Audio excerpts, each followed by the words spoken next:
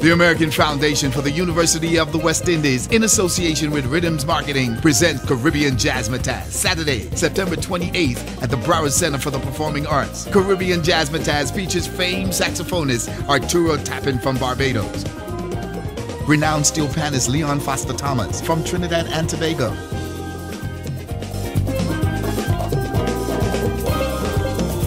jazz guitarist Eugene Gray, and vocalist Jem Myers from Jamaica. Caribbean JazzMatazz will delight audiences with its dynamic blend of smooth jazz, calypso, and reggae influences.